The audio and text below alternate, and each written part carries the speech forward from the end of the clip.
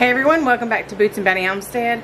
Do you have an abundance of yellow squash and you don't know what the heck to do with all that? Well, I'm going to give you an easy recipe. I'm going to have it listed down below because I'm just going to do a music over as I put it all together. Recipes down below, the link to it, and I will go and copy it down below as well. So you can do either one. Whether you want to copy and paste it and save it, or if you want to go to the link and then print it from there, that'll be fine either way. But this is an easy lemon poppy seed squash bread. If you don't have yellow squash, you can also use a green zucchini and just shred or peel all the green off of it so that way it comes invisible.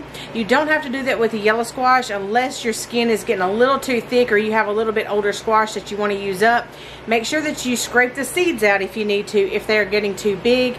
Otherwise, just shred it all up, throw everything in a bowl, mix it all up, and then cook it.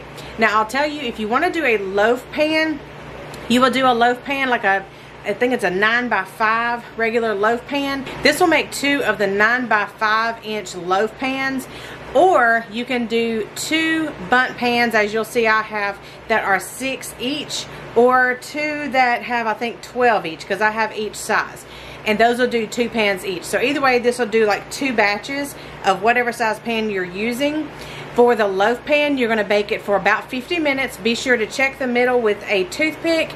And then with the bundt pan, I have the bigger size, which is the cast iron enameled pan that has 6 in it. And that takes about 20 minutes to bake. So if you have the even smaller ones that have, I think it's 10 or 12 on it, which are probably about 2-inch bundt cakes, then those will take a little bit less, probably 10 to 15 minutes. Just make sure you check the center with a toothpick only about 1 time, because you don't want to mess with bundt pans because they'll deflate if you're not careful. But anyways, have fun, and I hope you like this recipe. Let me know below.